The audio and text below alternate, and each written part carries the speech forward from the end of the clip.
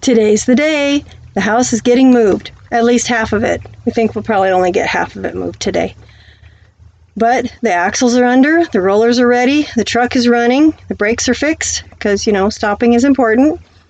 And Robert's dad is coming to help. He's got 38 years of experience moving these mobile homes, so he's going to come over and help. It's so exciting. We're finally getting going. Enjoy the video. Remember to like and subscribe.